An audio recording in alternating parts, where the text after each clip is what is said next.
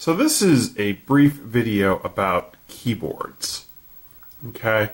And this is a keyboard I've added to this retro computer. And it's sort of your classic PC keyboard using a PS2 port. And you can see if I type 1, you see 1 on the screen, 2, I can enter it. If I do .s, it'll print the stack, showing that it's got that on the stack. And if I do plus, it'll then do the addition.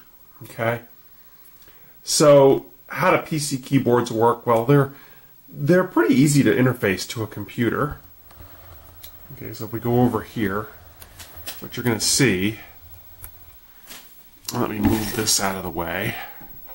So you'll see the PS2 jack right here, and you'll see 4 cables. And those 4 cables are hooked up to 2 GPIO pins and ground and power. So one is the clock line, and the other one is the data line, and then ground and power, 5 volts plus ground.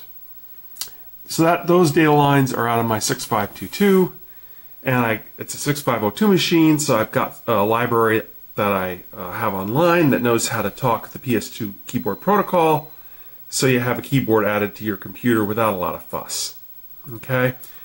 And that's really handy because now you have the ability to enter in pretty much any kind of data, and it's a lot easier than the old days. And I'm going to talk very briefly about the old days. This is a hex membrane keypad, and you'll see it's got a little ribbon cable.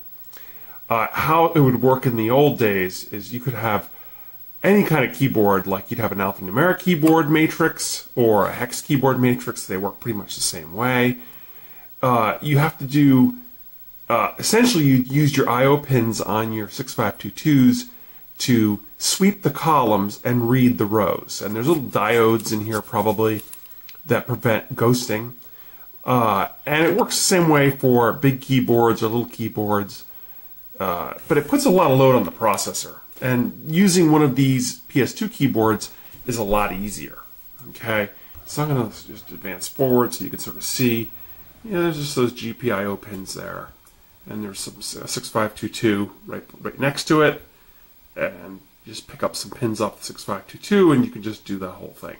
Okay, now older computers like the Radio Shack Color computer would be a really good example of a computer that uses exactly the technique I mentioned. If you look at the schematic online, you can see that it has essentially a matrix keyboard, just like, essentially a bigger version of one of these with a real travel keyboard, but it does the row column sweeps and translates the key scans codes into alphanumeric data. Now, this keyboard returns, serial data, but it's still scan codes. And you're responsible for turning the scan codes into alpha data. However, there's a lot of libraries online to do that, so I'm going to link in the description to a library that can do that for you. What's great about the library is it even includes a schematic on how to connect this thing. So if you look at this, it's really simplicity personified. It's just a PS2 jack, 2 10K resistors, which are pull-ups.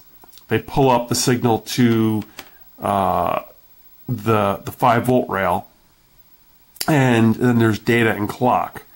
The PS2 keyboards are interesting in that the keyboard drives the clock, not the computer. So you basically just watch the clock line and figure out what the clock is. There's a way to be bidirectional and set the LEDs on it. I haven't delved into the protocol all that much, but that is really a simple way to add a keyboard to a computer.